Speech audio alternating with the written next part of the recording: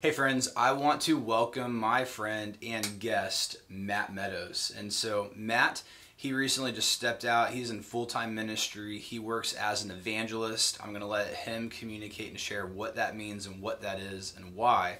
But today he is on our show, and I want you all to be able to hear from him and his heart and how he got from really attending church and just following Jesus to now like being on mission and what we can learn from him in that experience. So Matt, what is an evangelist? Like, what does that mean when I say that word to an audience? Like, can you describe that?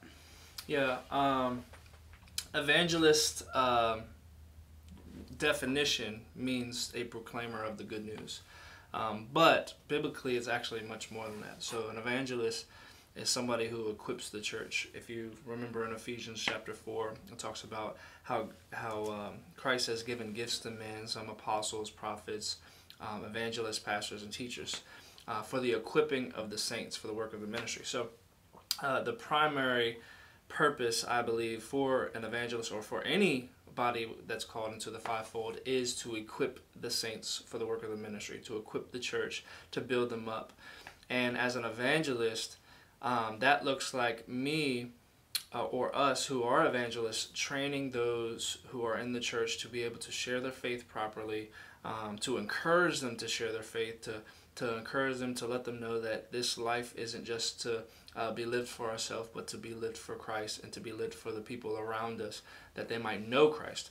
And so for me, that's what an evangelist looks like. It looks like equipping the church, and it looks like preaching the gospel to the lost. Awesome. Now, what does that practically look like? Like, what is the day-to-day? What are the things that you, it may not be day-to-day right now because there's admin. If you're called into ministry, you're doing admin. Yeah. But like what does that practically look like? Like, how do you practice that? Yeah. For everybody, it probably looks a little bit different. Unfortunately, there is a lot of admin, more admin than I We'll explain that in a prefer. Minute.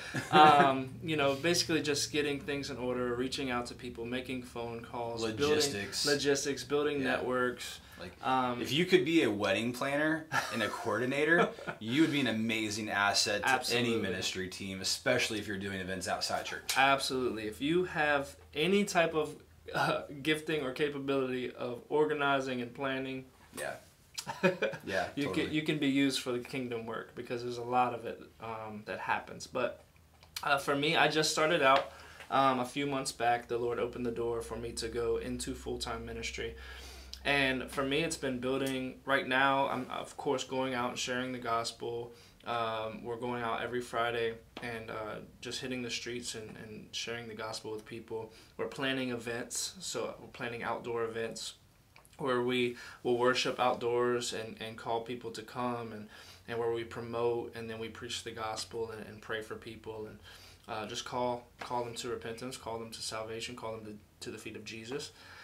And so we're doing all of that right now, but the logistics part probably is in planning is more than the actual ministry part, and ministering and preaching, and that just looks like building network and connecting with people No, that's real life. Like, real life. You know, you come to church on Sunday, but like most of the week for most churches and staffs are, preparing for Sunday. It's not and what you just see on YouTube or like, videos. Like the awesome, momentous evangelist stuff that you see, like so much planning went into that, which is, this is the whole other side that you don't get to see and experience. Absolutely. Team building, preparing, planning. You got to study. You want to be in prayer, and then you want to make sure that you have permits if you're gonna, be on public property. Like all of it, right? Yeah, and I'll say this too. Something for those who want to go into ministry, or who just look at ministry as like, oh, they just do that like a Sunday, or they just do that once a weekend or something like that. Like, there is a lot of pressure like just spiritually and emotionally, there's a lot of pressure, because you want to be faithful to God, and you want to fulfill what you're called to do. And so the pressure and the weight of it, I know for me, within these first couple months has been heavy and has been extreme, of just telling God, like, hey, God, I want to be faithful. I want to walk in what you've called me to. I want to do what you're calling me to do. I don't want to do it my way. I don't want to do it other people's way. I want to do it your way. And just, that feeling that weight and that responsibility and that pressure, it's heavy. So if you want to be in ministry, just, remember it's work. Yeah. Yeah. There's a labor side of it. Absolutely. It's worth it. It's definitely worth it. And I think, like, if planning and logistics and team building isn't your thing, like, you can definitely go out like you guys have done and just like, hey, Friday nights we're going to go downtown. Yeah. Right? Like, that's minimal in terms of all the coordinating and planning and logistics. Absolutely. But then when we get into things like events, like you want to have, if you want 50 people or 100 people or however many people you want to come out to hear the gospel, then it's a whole nother level of logistics, getting that to happen, set up and promoting with it all. and everything. Yeah, and we've done different events at our church. We call them outreaches at our church. And maybe other places call them crusades or campaigns or revivals. There's a lot of different terminology out there in church world, right? Like we did the Mayfield community outreach. We've done street church, and you've got other events in the works, and we're praying about some things that we could do outside of our area now. Definitely. Absolutely. But I want to shift a little bit to the, like, how did you get here? And one of the things that I would want to point out is, like, so many people that I'm going to be featuring, I love to find people that don't have a background in academia. Yeah. So you don't have like a ton of time spent in Bible school. No. You've done Bible classes. You've done different things over the years to continue to grow. And I'm 100% into like continue to grow, get educated, get informed. But don't disqualify yourself because you don't feel like you have enough education to do ministry. If God's calling you, and I believe He is, like, you can start right now. Yeah. So trust me on that. And so I know that's part of your story. So can you expound a little bit from like you gave your life to Jesus, you're attending church, to like now you're in full-time ministry, leading teams, planning outreaches to share the gospel to the lost. Like, how did you go from A to B a little bit?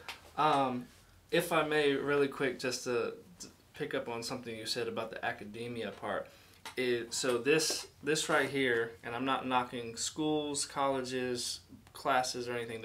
They're great and they're good, but this is what you need. Like, everything else is supplemental to your to the Word of God and getting into the Word yourself. So I would say it all starts there. Ultimately, is getting into the Word yourself, hungering and thirsting for God and His Word, and wanting to grow and learn personally with Him. The Holy Spirit is our teacher, and He'll teach you. Yeah. And those Bible classes, those schools, they're great. And if God is leading you to do them, but don't rely on them. And for example, if you're going through school and you're going through classes and you're reading the books within your school or classes more than you're reading the Bible, that is a sign that your priorities are backwards. Yeah, I mean, Jesus is like, hey, apart from me, you can do nothing. Abide in me, and abiding in Him is so much more than like getting into books and study. It's a relationship piece, and absolutely, I think one of the like cornerstones into that is like just intimate prayer with Him, intimate time in His Word to like know Him and walk with Him. And I find that like oftentimes people feel like, well, I don't know enough, or I'm not prepared enough. So they miss this big window where they could already be doing the ministry God's called them to. They could already be making disciples. They could already be leading groups. They could already be doing outreaches because they feel like they need to know more. And then yet, like, once you know more, you still feel unprepared. And one of the reasons why is like discipleship, ministry, evangelism is just hard. And we don't really talk about the challenges, the obstacles. Like everybody faces fear because being rejected sucks, and being made fun of sucks when you're on the street trying to share about Jesus. And all of that. And so the best way to start is like go. And then as you find areas where you need help and you need supplemental, like take those courses, take those classes. But on the go training, like apprenticeship style, that is absolutely, in my opinion, the way to go. and then get further resourced as you're already going, because now you're not going to be wasting your time. You know exactly what it is you need to learn to do the assignment God's given you even better. Sorry, I'm not supposed to be. You're good. Yeah, you're so good. Go ahead, man. Share. Well, you'll grow as you go. Yeah. So I mean, and I'll say that too. And I've seen this in your life, and I'm passionate about it because I think so many more people like they're waiting on the sidelines, and they need to hear this message. Yeah, and I want to be careful because I don't want to discredit or knock anything. Yeah. And because they are good and they are helpful. But I will say sometimes we get consumeristic, and we begin to, the Bible talks about how head knowledge, it puffs up, and sometimes we gain so much head knowledge and we can quote so many scriptures, but we can't live them out, we can't act them out, we can't put them into action. Or we get so consumeristic where we want to grow and grow and grow in our knowledge that we never actually go and make disciples and do what God has called us to do. And so there has to be that balance. Yeah, absolutely. There's a healthy balance. Yeah, absolutely. Yeah. So okay, from like where you started till now. Sorry.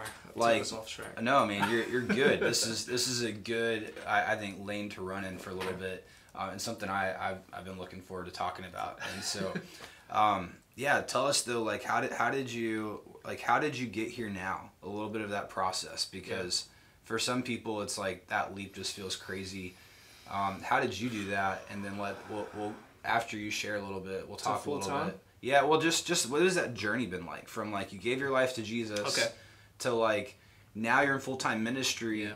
Not so much like how did you all of a sudden get to this full-time space, but like tell me about the journey from like giving your life to Jesus just to like that going. Absolutely. Like you decide I'm just going to practice what we preach. Absolutely.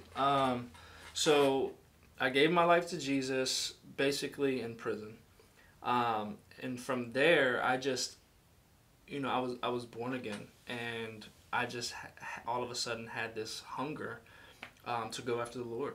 And so I would read my Bible, literally. I read it.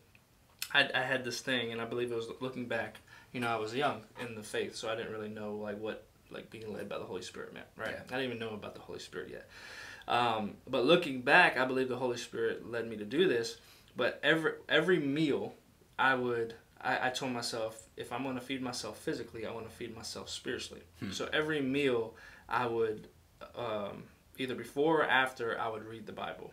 And I would read like whole letters of like Paul. Like I started, I would read like Galatians, that's short ones. So I'd read like Galatians, Ephesians, Philippians, and like I was doing that on like a daily basis.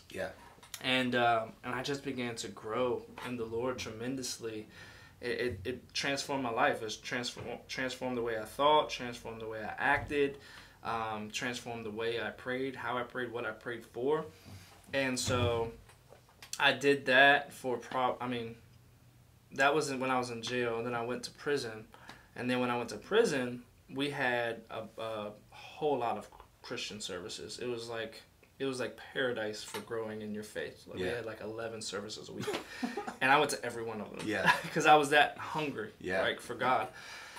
And so I just began to grow, just seeking after Him, seeking Him alone. And I think that is the answer for our entire Christian life. Even today, the transition that I'm in now, what has led to that is putting God, keeping God first and foremost, my ultimate affection and priority.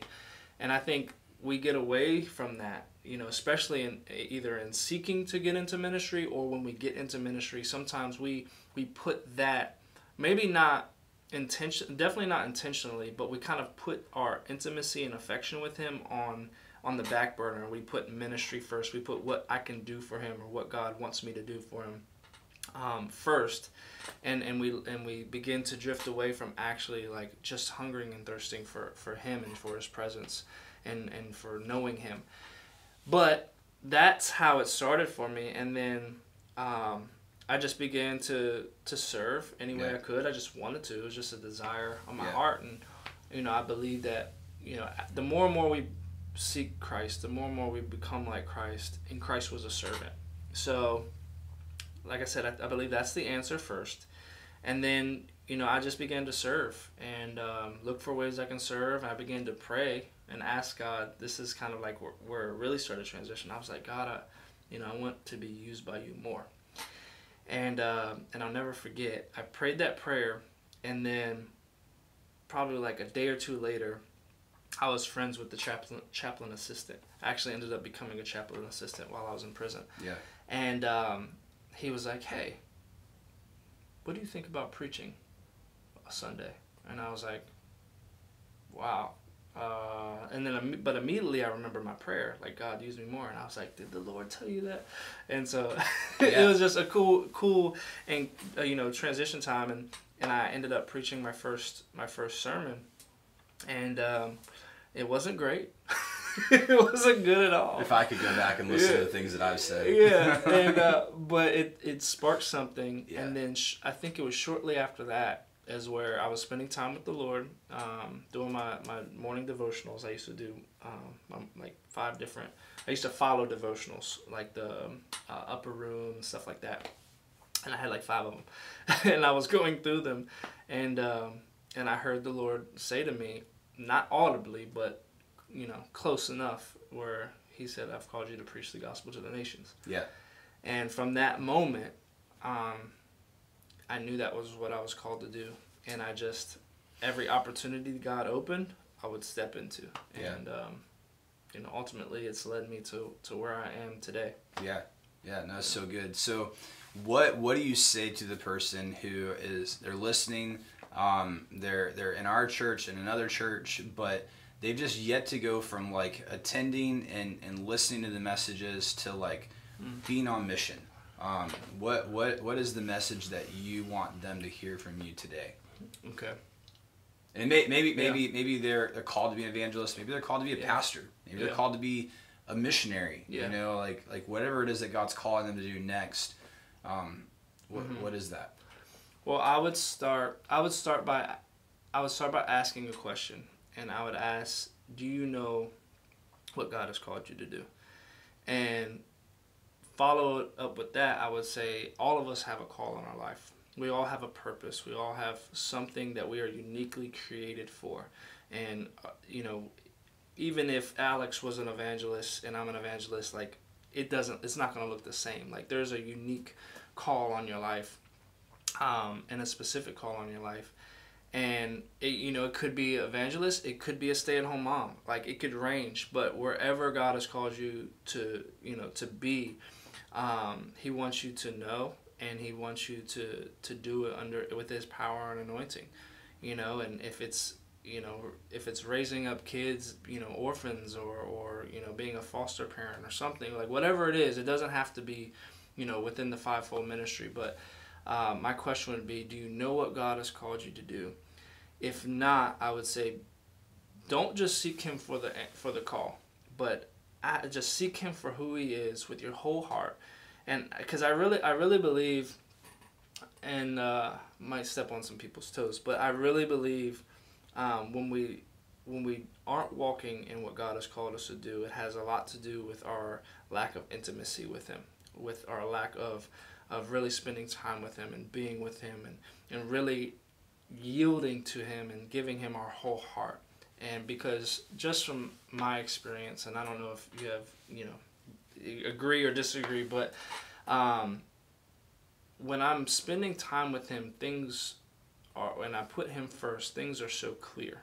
Like, things just begin to make sense, and things just begin to happen, and you just begin to like I said, you grow as you go. And so I would start there. Yeah. I would say, where's your relationship with Christ at, and just start with there. Yeah, no, I totally agree. It's hard to like get to know. Simple answer, but like the more you get to know Jesus, the more you find things that Jesus cares about. Yeah.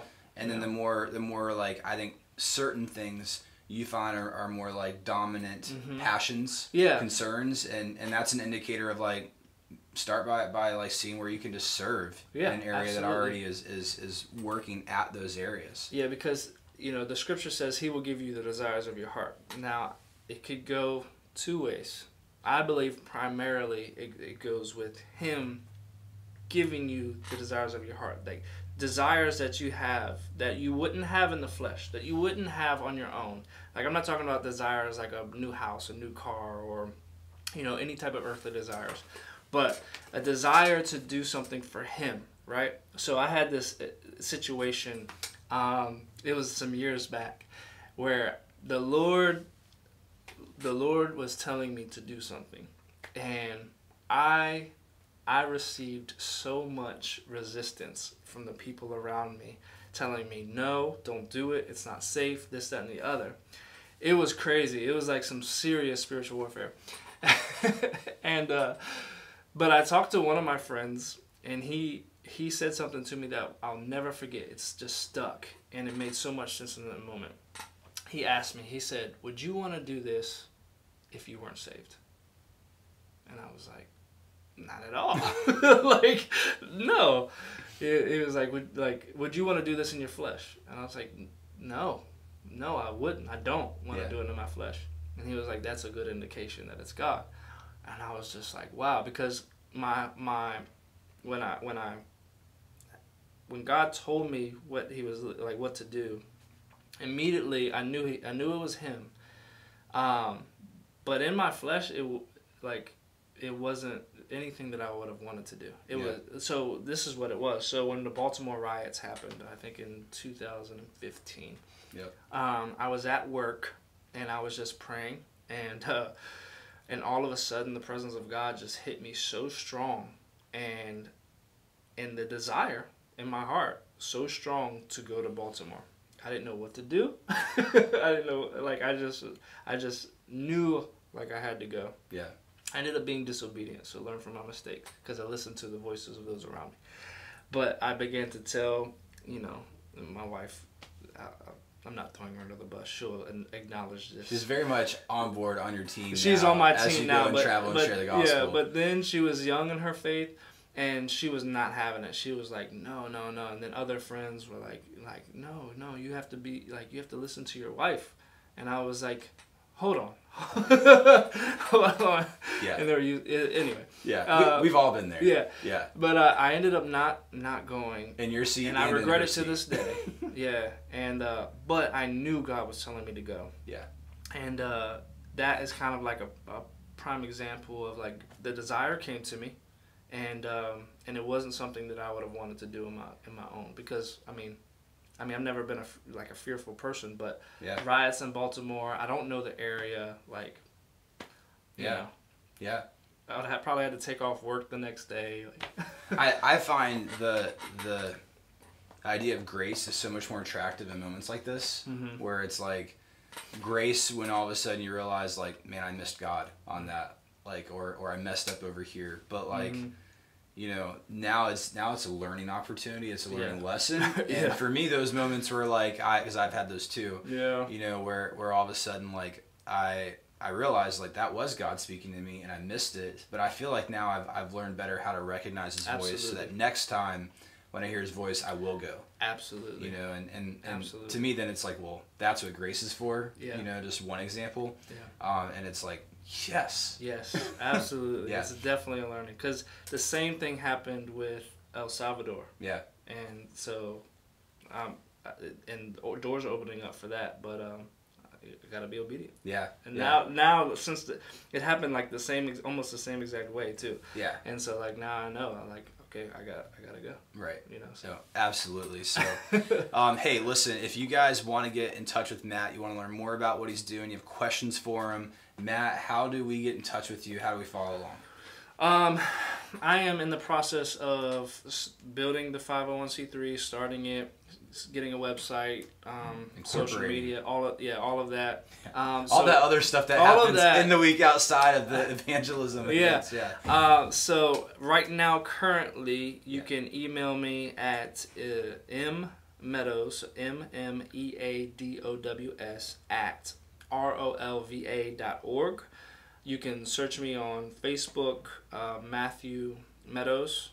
I do have a ministerial page. I'll be honest with you, I'm not the greatest with social media, but that is Matthew A Meadows, I believe it is, or Osby Meadows. That's my middle name. Yeah, Osby's so cool. Yeah. I'd use that all the time. The reason I use it is because it's so distinct. Yeah. Like, nobody else will have that name on social media. I feel like with that kind of middle name, you're gonna one day be with like Spurgeon or like it's just like there was this man named Matthew Osby. I should start using it just because it'll be easy to find. That's true. I should. Yeah. But my Instagram is Matthew A Meadows. Okay. So you can find me on those places. It's awesome. Yeah. Cool. As man. I'm building Yeah. that up. So. Yeah, man. Awesome. Well, thank you guys for joining us. Hey, go run after Jesus, live on mission, and yeah, love you all. See you next time. That was fun. Cool. That's it.